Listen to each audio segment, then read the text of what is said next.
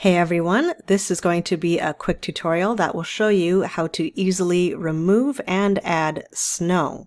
I shot this footage on a snowy day, and what I want to do is I want to add in this matte painting of this couple standing on the balcony. I've also busted up the glass in their balcony a bit, but you can see when the shot is in motion, I have a bit of a problem because I have snow going everywhere, really fast moving on my plate, but over here where I've created my still frame, I don't have any moving snow.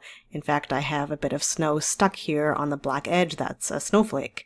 So I'm going to show you a really quick and easy way to first remove the snow so I can use it for my still frame and have a nice looking clean plate, and then also add the snow back on top.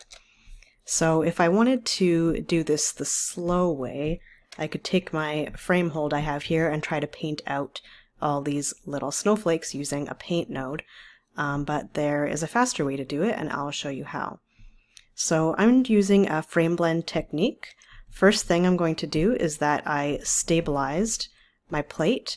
This corner pin is using 4 corners to stabilize my plate. How you stabilize with a corner pin is that you make sure that in the corner pin tab you don't have any animation on your keyframes, but in the From tab, this is where you have all your tracking information. So at frame 1007, the numbers will be the same, 1577, and everything in the From tab will be animated. So now that I've stabilized using my corner pin, I'm going to use a tool called Frame Blend. What Frame Blend does is that it blends frames that are next to each other on the timeline, and it blends them all together. So what this is doing is it's taking my stabilized plate and it's blending all the frames together, which easily removes all the snow. Now the reason this is working is because when you compare the frames that are next to each other, the snow is constantly moving, so no one frame is the same, but what is staying the same is my stabilized background, my stabilized building. So that's why the frame blend is working awesome for removing the snow here.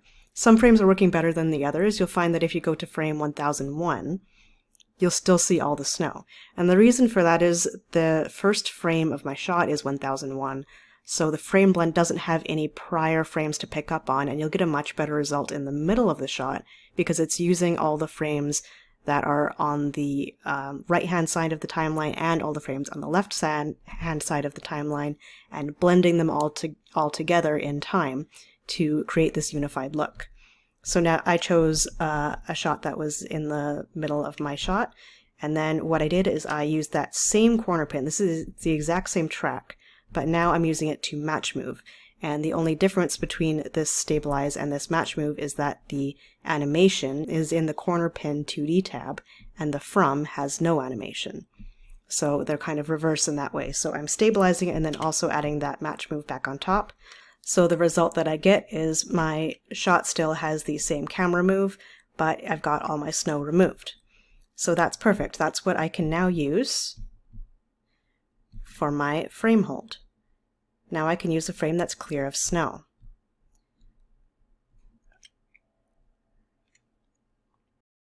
Okay, perfect. So that removed my snowflakes that were stuck on my frame hold. Now the only problem is getting the snow back on top.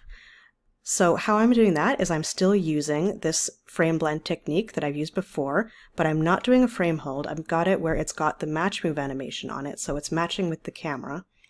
And then I'm also got the plate plugged into the A input of my minus. This is a merge set to the operation minus. And what this is doing is it's kind of like a difference key. If you're familiar with difference key, it's a similar concept where the minus is calculating the difference in pixels between my cleaned snowflake plate with my frame blend and the plate that still has all the snowflakes on it. So we're just taking a minus calculation, and that's picking up on all the snowflake difference between those two plates. So that makes it very easy to, what's the opposite of minus? Plus it back on top of my clean frame I have here. So there's my snow getting added back on top. So here's my final result with the snow added back on top. You can see that the integration is much better now that we have all the snowflakes in. You could almost say that my matte painting looks like it was already in there when it was shot on camera. So you can actually use this technique for things like rain, anything that's falling into frame, and that you can use this frame blend technique. I've also used this minus and plus technique to add grain back in if you use the degrain tool, and then you can actually sometimes minus and plus grain back in and it'll work that way. One thing to know about the frame blend is that it can sometimes become really slow, so you might want to render out your frame blend using a pre-comp. That can help speed up your script so that you're not slowing down your whole script, because this frame blend is calculating 30 frames at once, so it can make your script really slow. I hope you enjoyed this quick tutorial. Don't forget to hit the like button, and don't forget to hit subscribe to watch more quick tutorials from me in the future. Check out my full Udemy course in the link below. It'll teach you all about channels, the math behind the merge node, and everything you wanted to know about how to get great looking roto.